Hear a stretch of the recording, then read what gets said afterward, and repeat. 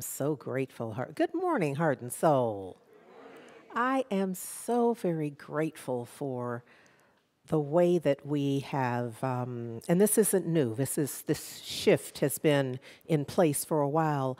The way that we begin with our devotional, that we slow the pace enough so that we can literally practice the presence, which absolutely changes everything. And I think for those folks who practice this, and this is just their way of life, that they wouldn't dream of beginning a thing without pausing in prayer and in meditation and centering themselves, then they probably don't know the difference. Because it's just their practice, you know what I mean? If you're fully hydrated all the time, then you don't know what folks are experiencing health-wise who aren't doing that. And so I am grateful that as a part of our Sunday practice and often in other meetings and sessions that we begin in a devotional with an energetic pace that allows us to experience the divine personally, to practice the presence, literally. Oh, I love that. So grateful for that time and the prayer and where we land in it. Yeah, thank you. Thank you, Heart and Soul. Thank you, Heart and Soul, for summer school. Can I just say that? Oh, yes, indeed. So this Wednesday, can I just say, if you have been a part of it, then you're like already a part of it and you know. But if you haven't, then I'm just going to say you can still get in on the last little drop of the good stuff. You know, and don't trip. Don't spend all the time tripping about how you wish you had been there at the beginning and from the beginning and all that. Just get in on the part that you can get in on. And that would be this Wednesday, because this is our final session. And it's special because the author will be with us. And so this is just, frankly, it's phenomenal.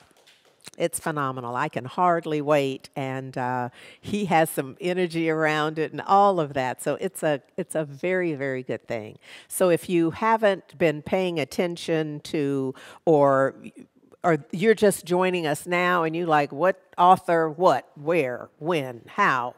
What you talking about? I'm talking about The Four Pivots by Dr. Shawn Ginwright, Reimagining Justice, Reimagining Ourselves is the work. And we still have some books available. So if you are interested in getting a book, we just ask that you make an immediate additional donation. Whenever I say this, I feel like we're on PBS during the little call-in. If you just, we'll send you a book if you just make a minimum donation of $20, because it's all nonprofit work. So, and I want you to know that whether you have the book or not, if you put your camera, your phone up to the screen now to capture that QR code, you can experience a bit of his energy with a video that he created about it to introduce the book, if you will. So here's our map. The first pivot was about awareness, and that was lens to mirror. This idea of, you know, when we look through a lens, often it's magnifying. It's making whatever we're looking at larger, and we get to see all the blemishes, and that gives me an opportunity to just clarify just how that's looking in detail. But he's suggesting, as a point of awareness, that we look into the mirror. I'm just pausing so we can breathe that in, that rather than looking out always, solely, that we do some inner looking as well, that we look at who we are and how we are and the perspective from which we look through a lens. And then he took us to this experience of connection, where we were looking at the distinction between, and frankly, moving from transactional relationships to transformational relationships, where often, and some of the prosperity classwork that we have done, just speaks to that some of us are in relationships that if it wasn't about the money, we wouldn't be in that relationship. Or if it wasn't about the convenience, if it wasn't about something that is very transactional, that's not a relationship we'd even be in. And so the opportunity is to transform from the mirror perspective our lives in a way that our relationships are more transformational. Does that make sense? Let me just leave it there because you need the book if it's not. Because he goes into detail. It's about connection. So the third pivot, the one that I spoke of last week, is about vision. And it's about shifting from a perspective of a problem to a possibility. And part of the work that we did, as I shared with you, is some what-if work. Looking at the, quote, problem and then doing some what-if. What if it wasn't a problem? What if instead it was a possibility? What if I saw it through? What if that was the vision that I held for it, the perspective that I had for it? And then, last Wednesday and today, we're focused on presence. This notion of moving from the hustle, from the frenzy, from the just getting it done for the sake of getting it done often, from the energy of that really kind of embedded in this idea of hustling, of being in the frenzy, is that my worthiness is tied up in my accomplishment.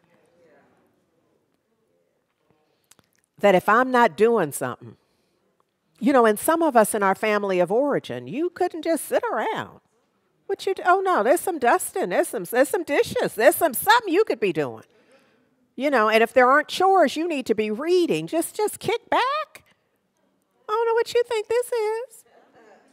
Do something. I know you got some homework. There's something about, so we have kind of baked in a sense of our value and our best work is work.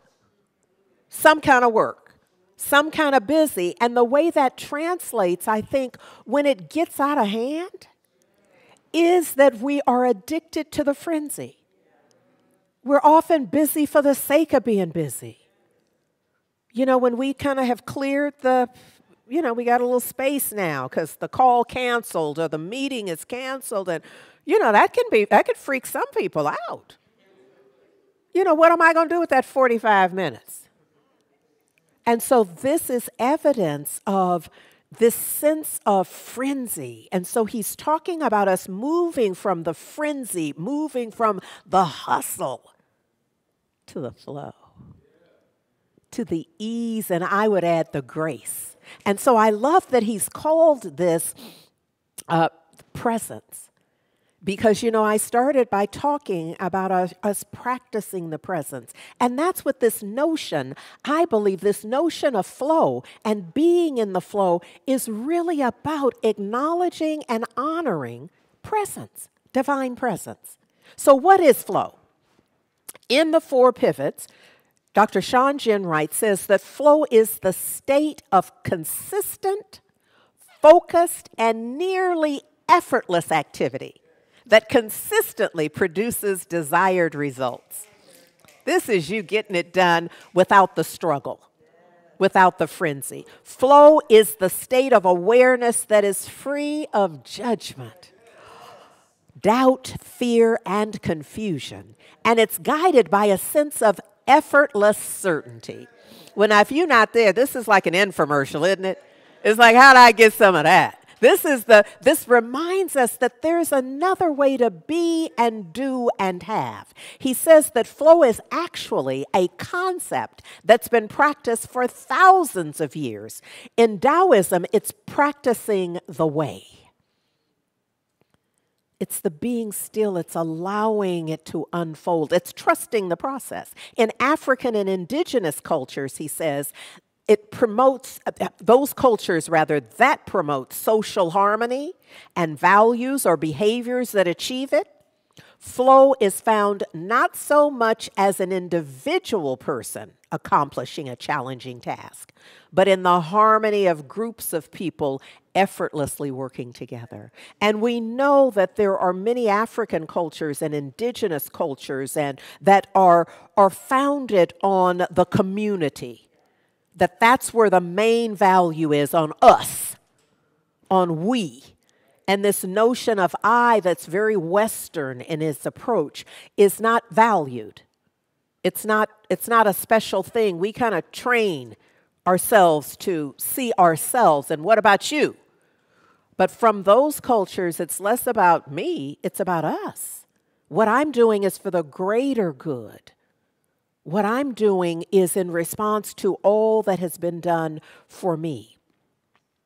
Some of the early research on flow focused on artists and how you could see a painter who could just get lost in time and space and not even be aware of being hungry.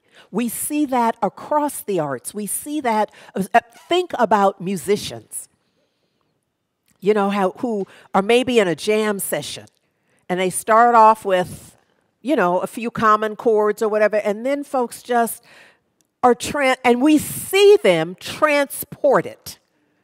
We don't know what to call it, but we see them leave the conscious, intentional playing of any expected note. And instead, they are the note. They have become whatever the instrument is. And that's the flow. They call it also being in the zone. Now, you do not have to be a professional artist or have that even as an avocation. You don't have to have any of that going on, because there's not a one of us who hasn't experienced it, maybe even washing dishes, where you look up and you're like, oh my goodness, where was I? You were just transported. You were no longer focused on the tongues of the fork or the scrubbing of the pan. You were in the flow of life, in the presence of the divine. This is why, one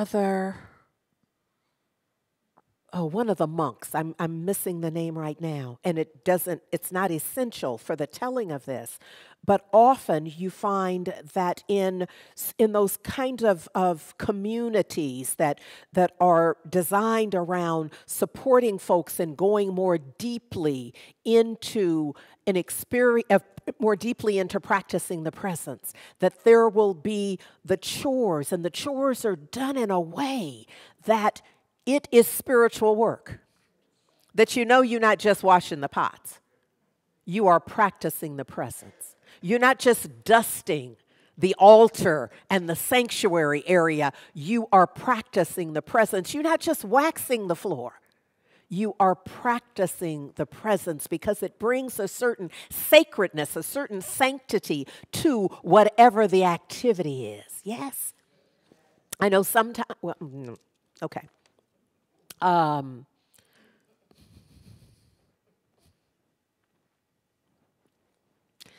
Part of this being in the zone that we know we see with athletes.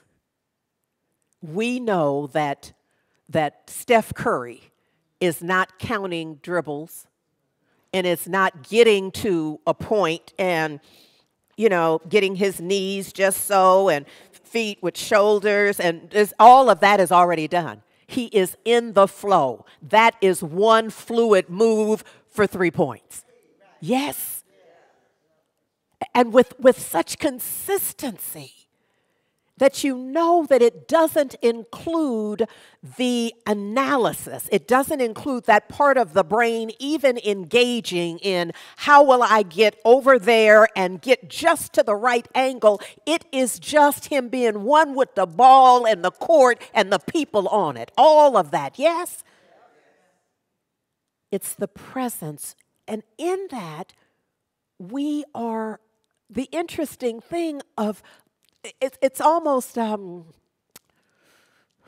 paradoxical. That's not the word I want. It's there's a word, but I'm missing it right now because we are in this oneness. So our awareness is everywhere, and at the same time, we are unaware of time and our surroundings.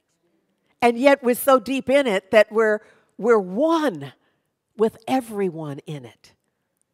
You know, I know sometimes like even in a Sunday talk. Now see, I'm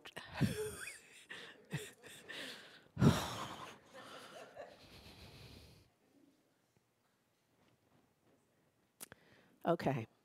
So what happens sometimes is I don't always want to say what I get to say, and this is that moment, and I'm trying to see if I can get a pass.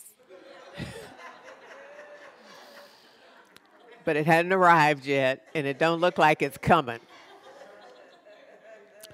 So sometimes when I'm speaking, it's like I hear questions or I hear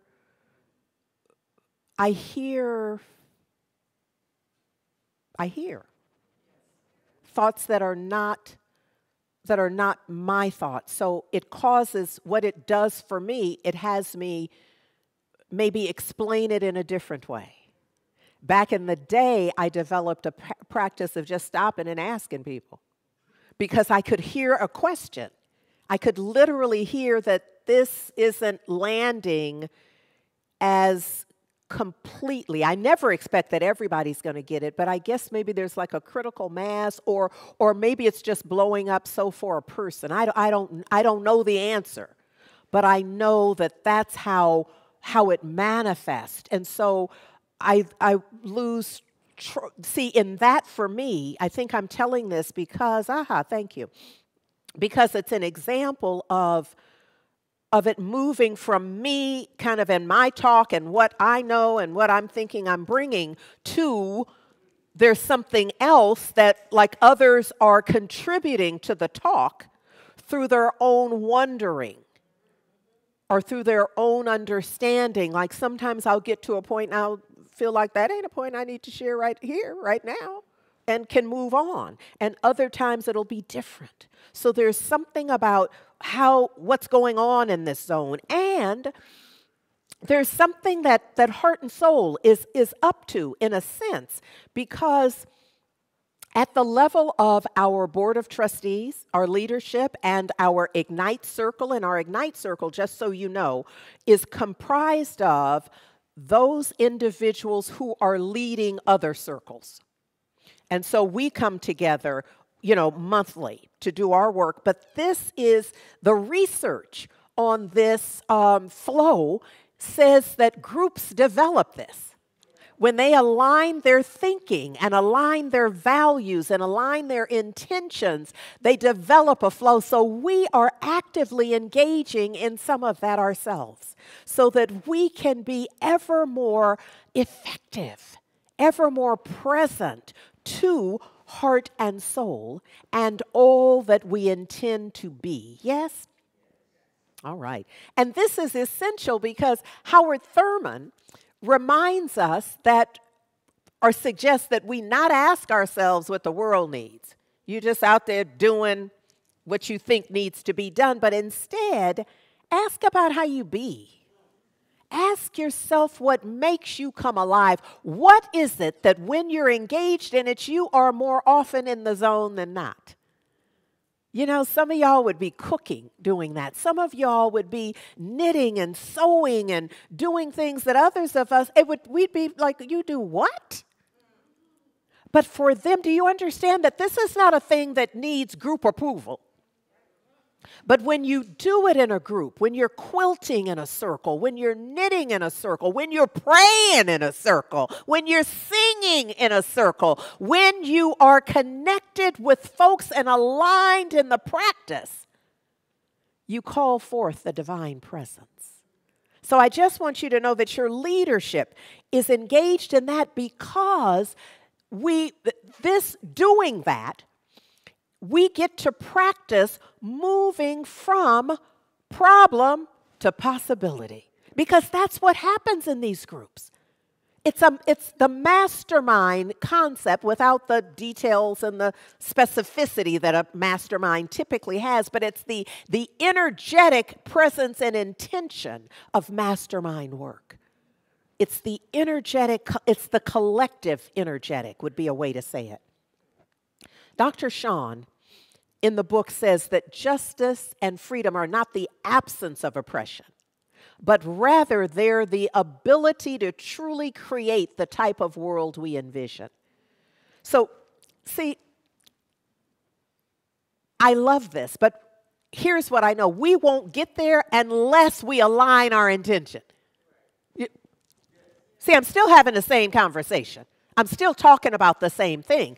This vision, when we become aware that what we must really call forth is not just less oppression, not just less racism, less sexism, less misogyny, less. That ain't it. It's calling forth the divine principle to be actualized in our lives. In order to do that, we must have cut a groove in consciousness for that. So the way he says it is, it's the ability to truly create the type of world we envision. The way that Centers for Spiritual Living says it is we envision a world that works for all.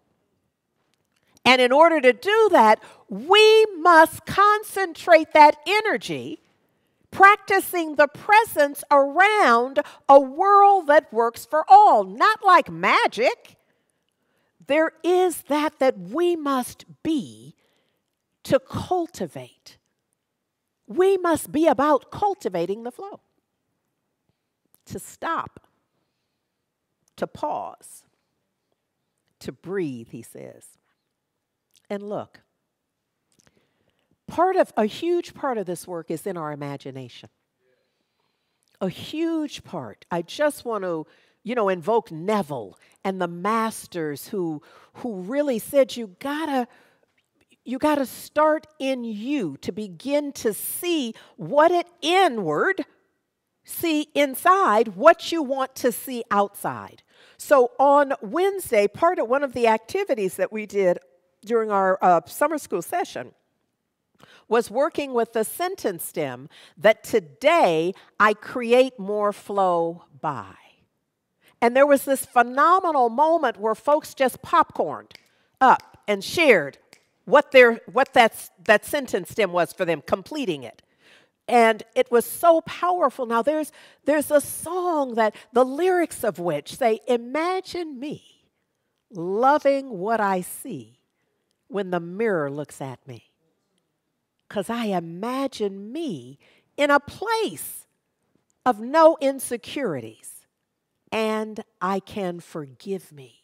This is our work, to begin to imagine, to begin to see ourselves in another consciousness, in another awareness, with other possibilities. That we don't have to wait for the problem to be so heavy. We can come in the present moment and begin imagining me being free. This could be part of our mirror work. Loving you, Andriette, totally.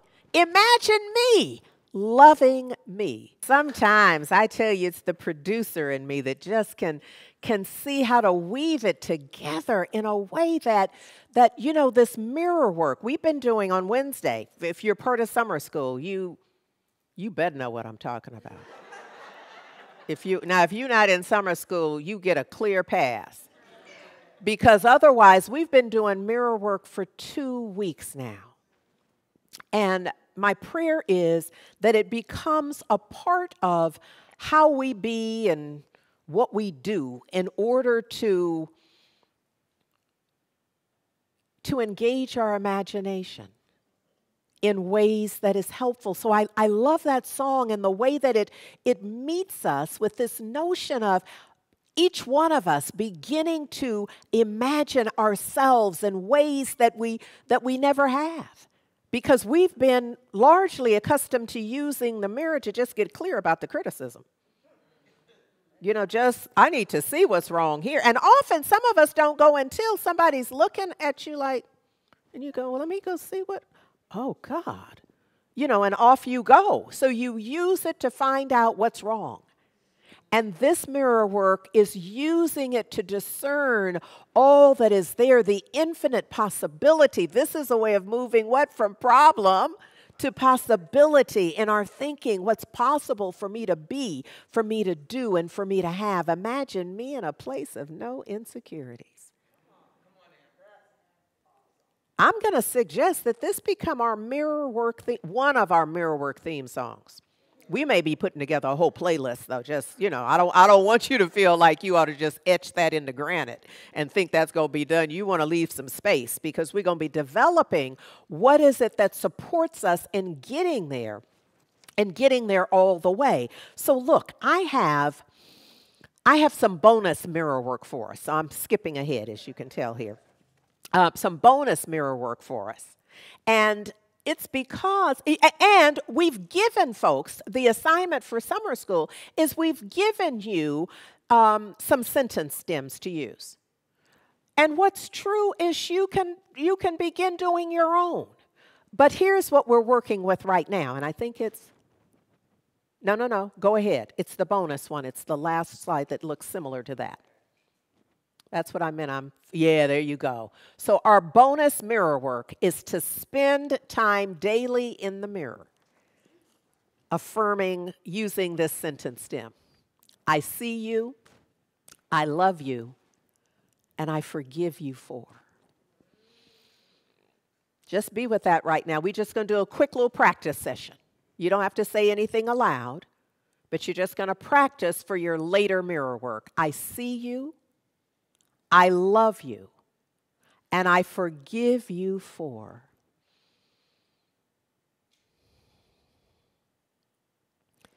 And the way we've been doing this is for 5 minutes.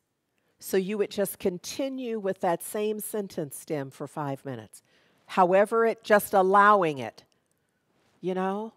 And for many of us, the experience that we have is that the first minute or so is kind of your throwaway stuff.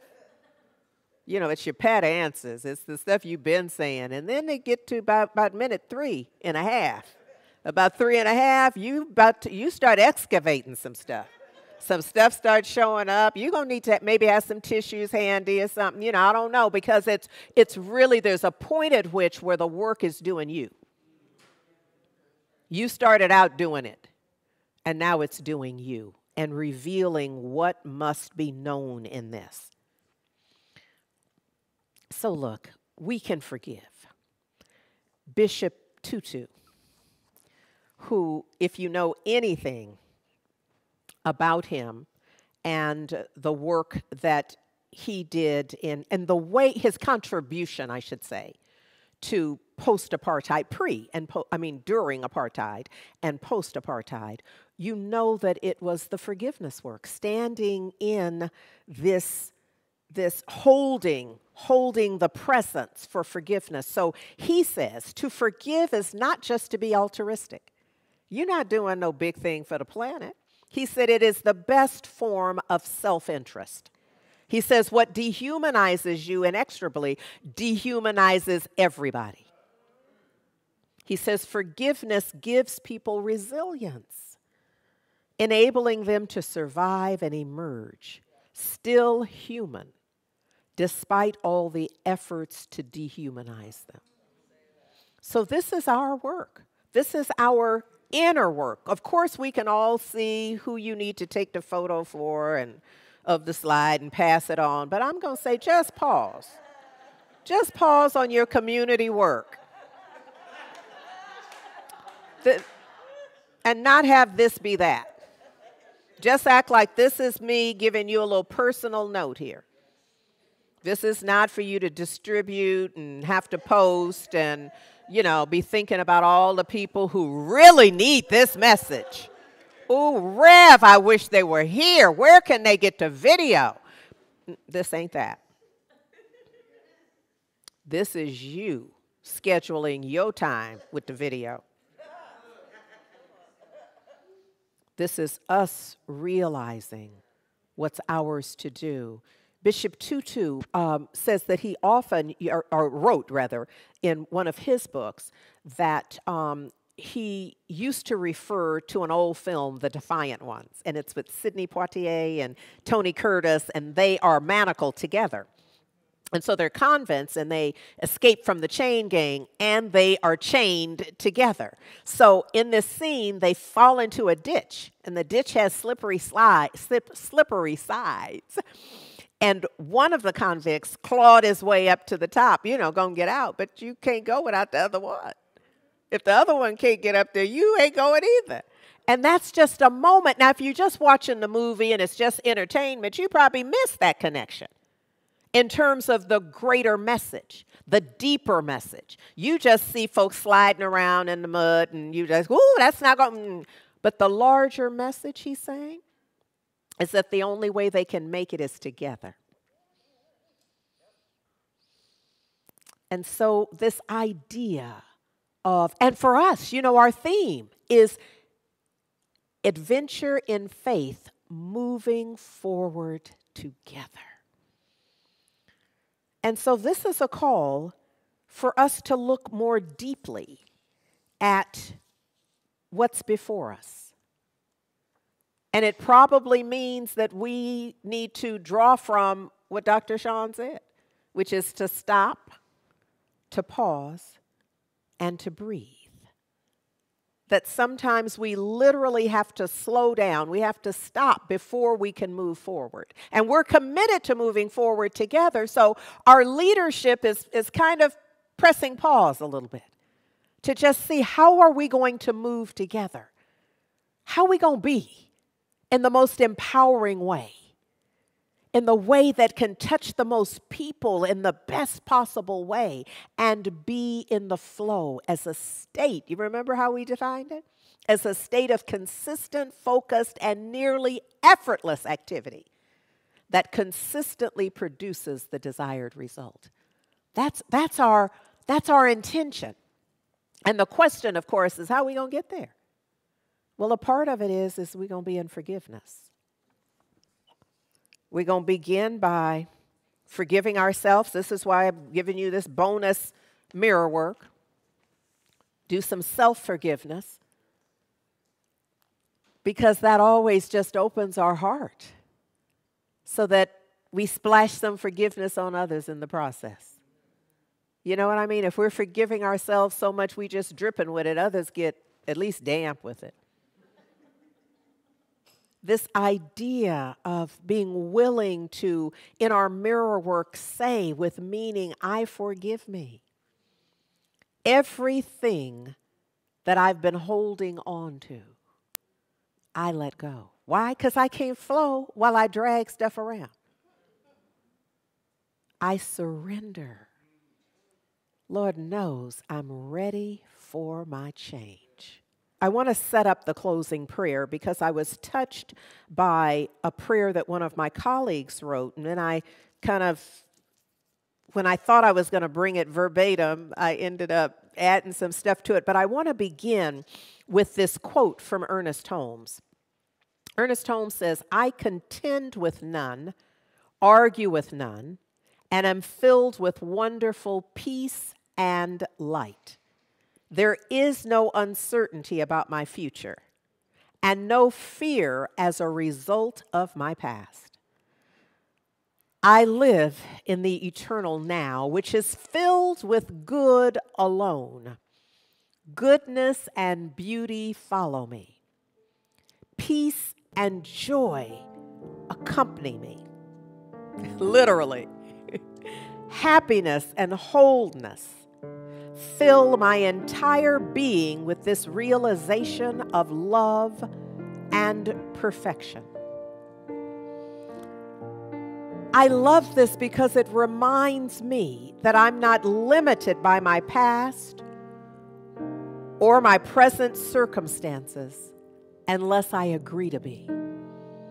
Unless I'm willing to be limited, I have to kind of deal myself into the lesser game. Or I can invoke, as Dr. Howard Thurman says, to keep fresh before me the moments of my high resolve. Those moments when I knew better, and I affirmed better, and I declared better, when my mirror work was top game. And then sometimes I forget, and I fall into the quagmire of doubt and shame and guilt and confusion. But in this moment, I offer for myself and for everyone within the sound of my voice this collaborative treatment. That I know, and I know that I know that there is one source, the living one, the strong one creator expressing itself as all creation. All creation is divine creation. So it's all divine, everything, everywhere, everyone, everywhere, all the time, every situation, every circumstance. All creation is spirit in form. And knowing this, I speak my word, and as I do so, I do it with the power of truth of the divine, expressing in and as me. And no distraction can dissuade this conviction, because I know, and I know with total confidence, that I align with Dr. Holmes' declaration. There is no uncertainty about my future. There is no fear as a result of my past. I am grateful. Lord knows I'm grateful that I know I live in the eternal now, that I am in the flow of all good, in the flow of divine love. I know that this eternal now is filled with good and very good. Goodness, mercy, beauty, and grace imbue my life and attend me everywhere. This is how I know that there is not a spot where God is not. Because wherever I go, whenever I look up, I see the divine clearing that I know is the presence of the divine. It is an absolute certainty that I know that this prayer covers, surrounds, and enfolds the entirety of our lives in a way that whatever is unlike the truth and the light bubbles up and is cleared away. It dissipates out of our willingness to imagine another way, another day, another me, another life.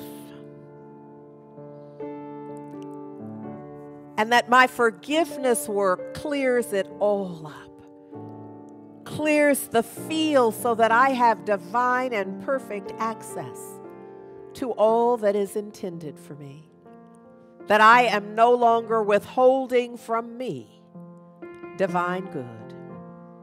I know, and I know that God never did. If anything was withheld, it was my own withholding. It was my own sense of non-deservability. It was my own sense of worthlessness, my own sense of shame or guilt or blame or whatever it is that I would put between me and my highest and best. And so that's over. And I know that what is true for me is simply true. So it's true for anyone who would claim it. And so it is an absolute deep gratitude in knowing that this is so, that I release this word, that I release it into the perfect activity of law, which I know is love. And I know that this unfolds in absolute perfect form and perfect order.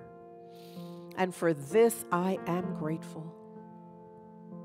I simply let it be by affirming Ashe, Amen, and so it is.